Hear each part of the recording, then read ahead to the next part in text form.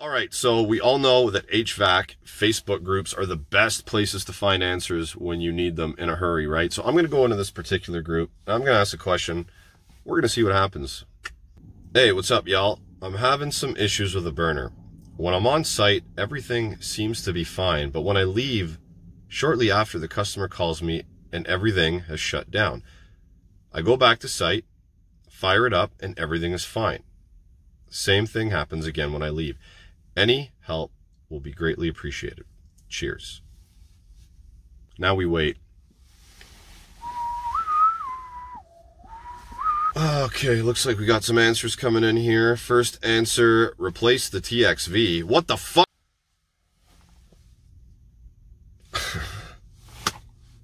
I don't know what to do about this. The TXV answer always comes up anytime somebody asks a question, even though it's un-TXV related. Somebody always loves to throw that answer in, and somebody always pops a laughing emoji beside it. I've learned to accept it. We can't beat it. Never, ever will we. Anyway, since we're on the topic of TXVs, I wanted to bring forth a little bit of education because I used the Danfoss TUA stainless steel TX valve on a job when I did my blue-on conversion about a month ago.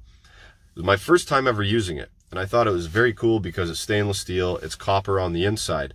Now, you don't need to wrap it up because stainless steel actually conducts heat 11 times slower than copper, which is very cool. This particular valve has a little orifice that you put inside of it afterwards, and you can take it out and change it if you ever have a problem. So I'm going to take you into my kitchen. It was a Saturday morning. I actually used my new Lumix GH5 camera to film it. So the quality of the video is pretty cool, and I really enjoyed using it. So I'm going to take you to my kitchen and show you that valve right now.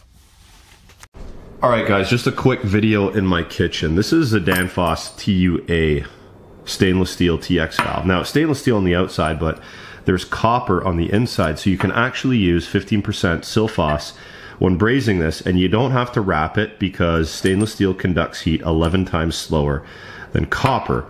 All right, what's cool about this valve is it comes with an orifice that you can change out.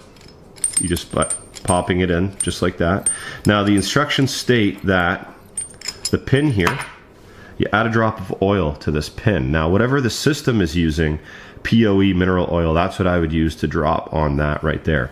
And as far as TXV adjustment goes for superheat, the adjustment is right here. We take an Allen key, we take this cap off, and then we stick our Allen key inside, and we can adjust this valve very, very easily. So I thought I'd just show you that, guys, real quick. Danfoss TUA stainless steel TX valve.